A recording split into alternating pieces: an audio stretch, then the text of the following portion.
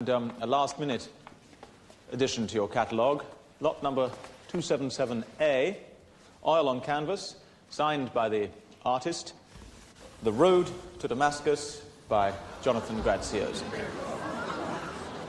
This item has a reserve of $50,000. $50,000, anyone? No? Oh, well, too bad then. Thank you very much, ladies and gentlemen. That concludes the business for... Was that... We have $50,000. $50,000. 55, anyone?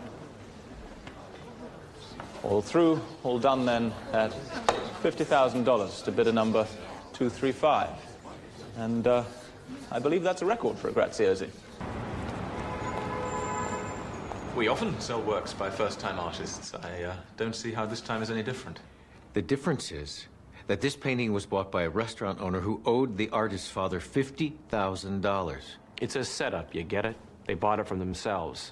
I don't understand. If someone buys your painting for $50,000, you make $50,000, but if they already owed you the money, you make nothing. It's called money laundering. Ah. You mind?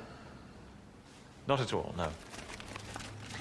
They do it through car washes, restaurants, bars, and last night through you.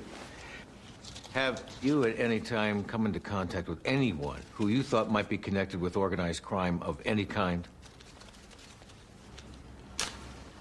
Absolutely not. You sure about that? I am positive.